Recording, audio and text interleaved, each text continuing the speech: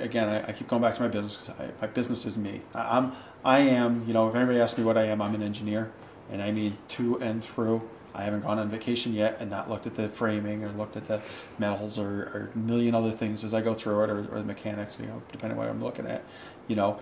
So I am an engineer through and through, but my business is me to and through too, because it's an expression of who I am. Along those lines, one of the key ingredients that I'm trying to build our business on is the genius mastermind. So what that means is every person, okay, from the guy who cleans the toilets to the guy who drives the garbage truck to, you know, to an engineer, to a doctor, to a physicist, to everything in between, there's something they're genius at, and they're going to be better than everybody in the room. Okay, now I don't necessarily know what that is. Okay, but in our company, we're trying to bring together a bunch of people who each have these unique talents and leverage those talents to make this company and the team more successful.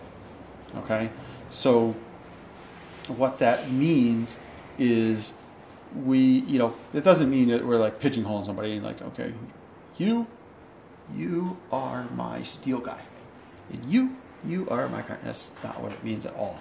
What it means is each one of them has an area that like they really grasp, and they can share stuff that I don't know, and I can share stuff that I don't know, you know, that I know that they don't know. But we can use those pieces together in order to multiply our effect. So I don't know if you're familiar with the concept of a mastermind, but a mastermind is you put multiple people together, you know, 4 or 5, 10, you know, whatever the size, and different masterminds have different purposes. So it doesn't matter what it is. But, you know, in the simplest thing, it's, you know, 2 people. So in our engineering world, 1 and 1, what's that equal? 2. I got that one. Right. But in the mastermind world, 1 plus 1 equals 10. Because you're taking the strong points of these 2 ones and you're putting them together, so they multiply on each other. And that is where we're aiming to build a genius mastermind. That, you know, maybe genius, I know it has a negative connotation to a certain extent, but to build a genius mastermind that is going to give us 10x results. I'm all for redefining or just clarifying terms. Like, just with the clock, it's just like to learn something. Right? Yep. Oh, I'm an educator. I'm learning something. It's like there's specific. It's a clunky word. It's like you have to be able to observe it, you need to be able to comprehend it, you need to be able to retain it, recall it later, and communicate it. And to be a learned person, there's steps. So I read something the other day that is changing the way I communicate, and actively, because it was such a little blip. It was 2 sentences, and it's already changing the way I communicate, and I will continue to strive to get better at it. And I don't remember who to attribute the quote to. I can find out if we need to. But the quote went, "Do not write to be understood. Write to not be misunderstood."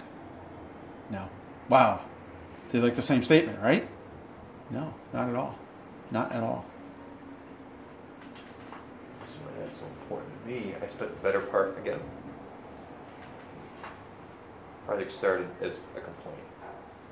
I'm a grad student, I'm an undergrad student. Like, this sucks, this should be better, there should be a map to your mind. Well, good luck with that, right? I tried to do it. Mm-hmm. A loved one not all that long ago said, all right, stop explaining. Just, just if there's a problem or if there's an opportunity, it should be self-evident and people will sign their own things. But don't explain so much, just start doing more. I might hit the nail on the head to what the full intent was, but I get caught sometimes in being very long-winded and trying to explain, but then there's this nuance and this, and it's just like, could have just said it in 2 sentences too. Yeah, and you have to be cognizant. Whenever you're speaking, you got to speak to your audience, Okay?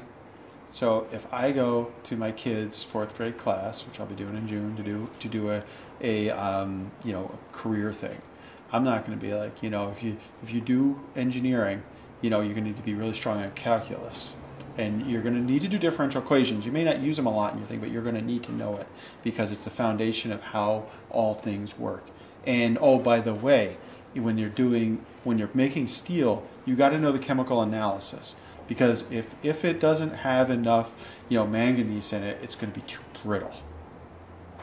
Do you think I'm going to have their attention? This is third grade basic stuff. They should be Exactly. able to, you know. We got to say, hey, you know, I'm an engineer, and you see that roof up there? That's what I do. What do you mean that's what you? I keep that from falling on your head. You know, I've been taglining our company as, you know, we battled gravity so you don't have to. And to me, that is what I do every day.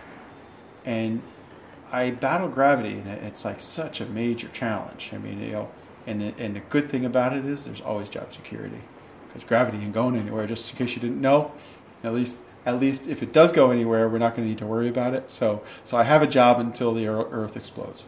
Okay, so we're doing things that are not obvious, and we can break them down. So when I'm speaking to a client, and this is challenging because this is very hard, you need to keep your audience in mind.